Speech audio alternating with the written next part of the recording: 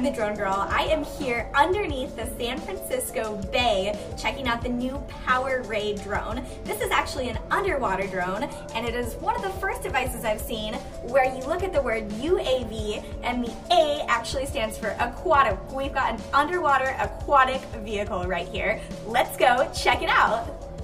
Much like how photographers use drones to get a new aerial perspective, this drone could be a game changer in getting a new underwater perspective. Photographers might want to use it to photograph underwater worlds.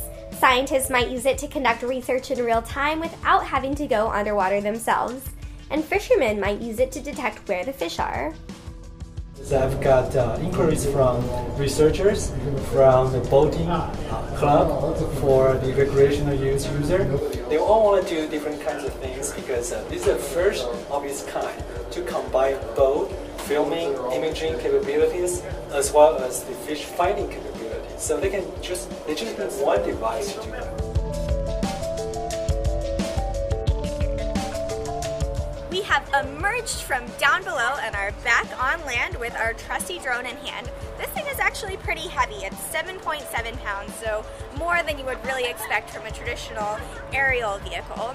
This thing can swim for up to 4 hours and it can dive as deep as 100 feet. One thing you'll notice is it's got a camera on here.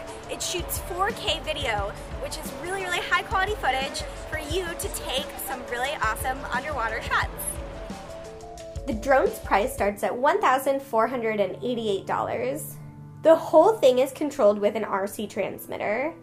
Much like how the left stick controls altitude on an aerial drone, the left stick here controls the depth of the drone in the water.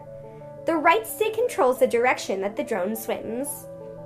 A mobile app allows you to live stream what the drone sees directly through your smartphone or tablet. The app also allows users to adjust camera settings. 95% of the ocean is still unexplored, and the PowerRay could make a real contribution in changing that with real applications that truly could revolutionize photography and science.